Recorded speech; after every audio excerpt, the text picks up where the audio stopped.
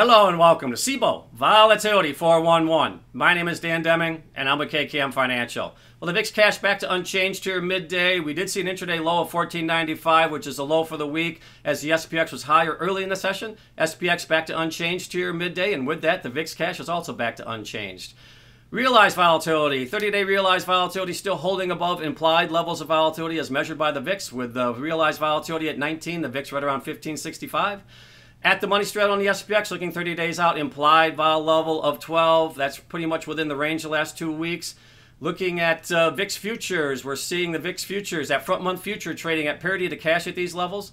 The roll market between September and October holding $2 a positive roll. Then once you get past October, really the term structure pretty flat through the rest of the year. And then we see contango back in the market from January into 2025.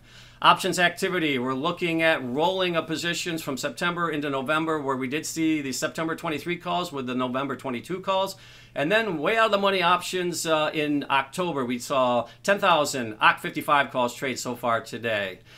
I want to wish everybody a happy Labor Day weekend, and I also want to point out this is going to be the last daily Vol 411 report moving forward. Next week there will be a format change, and I want to thank everybody for tuning in over these last 12 years for these daily reports, and next week we're going to see a different format, and hopefully you'll enjoy that as well.